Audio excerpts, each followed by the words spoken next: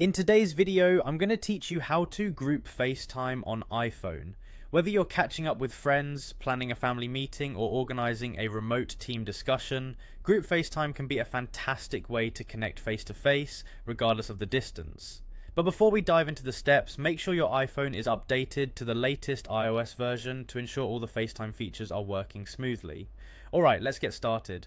First, you'll want to launch the FaceTime app from your home screen. It's usually a green icon with a white video camera on it. If you can't find it immediately, swipe down on your home screen and type FaceTime into the search bar. Once you've located and opened the app, you'll be greeted by the FaceTime interface ready to connect you to your contacts.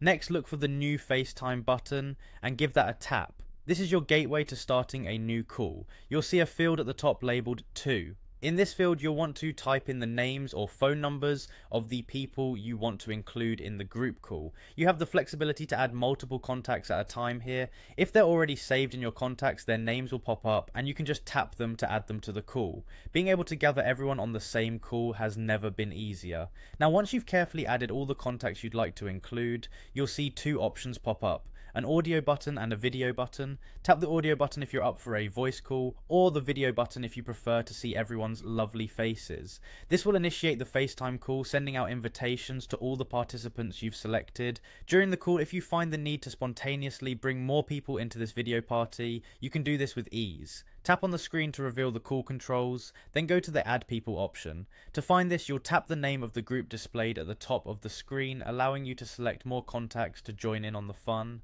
Finally, when the call is winding down or you're ready to wrap it up, hanging up is just a tap away. Simply hit the red hang up button to end the call. Remember, communication is key, so let everyone know before you hang up to avoid any surprises. And there you have it, a complete guide to group FaceTiming on your iPhone. With these steps, you're now ready to bring your loved ones or colleagues closer no matter where they are. Happy FaceTiming and see you next time.